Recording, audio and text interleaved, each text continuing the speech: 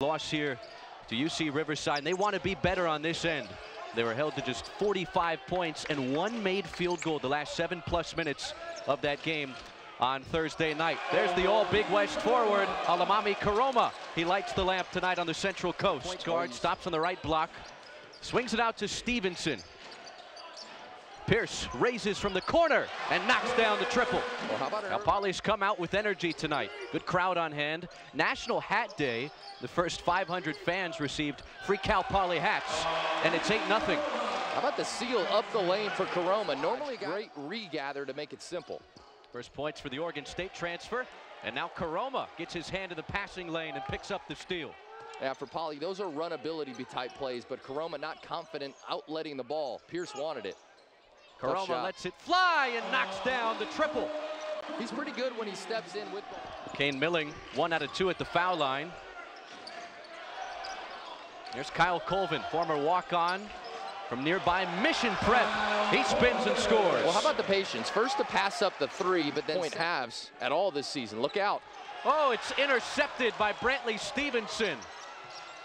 And he finishes off the window. Well, a lot of that is the initial defense on the baseline. Jump ball called. We'll give it back to Cal Poly. Here's the wild card weekend tip drill, interception, and touchdown from Brantley Stevenson. How cold actions here. Stevenson sends it to Colvin. A 3-ball. Yes, sir. How simple was that? Just dribble it right and be ready to shoot it. No foul. 4 from the field tonight. TJ Taylor on the attack, and he scores.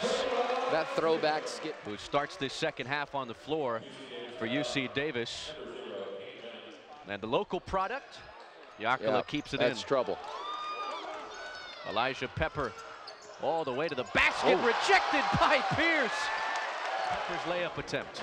Guard on guard crime, or was it just a surprise when you flip it in that fashion? Elijah Pepper is not a high. 52's on the board.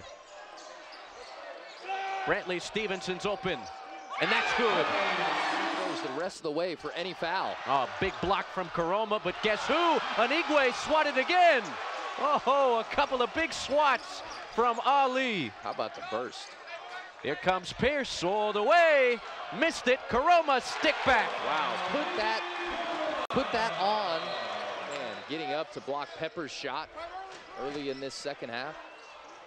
Inside of 7 minutes and slow. Karoma with the left.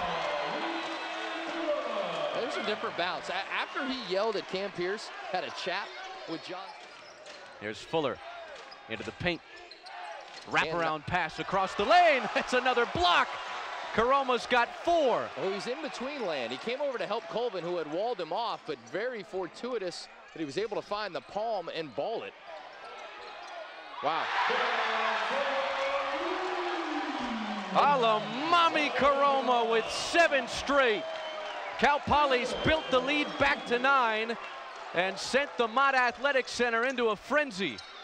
Here comes Mannion, blocked by Karoma. Are you kidding me? And mental abilities of that young fella. Yakula scores. That's a flop warning on Anigwe. You know, the old days, Dean Smith would have that ball at half court right now, and you'd have to chase him. Here's Yakula, the low post positioning, and the right-hand hook for the senior. Inside of 3 minutes. The shot clock hits single figures. Karoma's back in the game, and Karoma scores again. 17.